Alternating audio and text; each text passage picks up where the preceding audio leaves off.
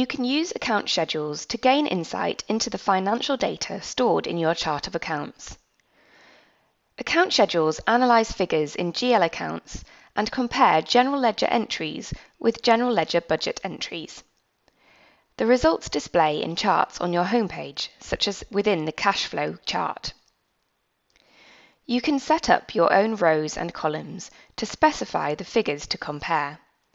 For example, you can create account schedules to calculate profit margins on dimensions like departments or customer groups.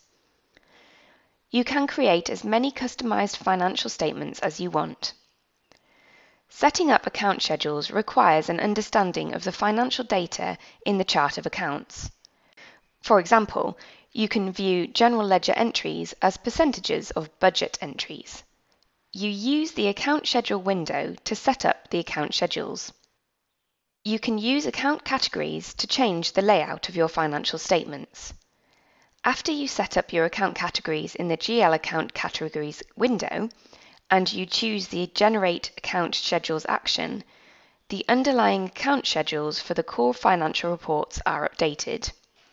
The next time you run one of these reports, such as the balance statement, new totals and sub-entries are added based on your changes.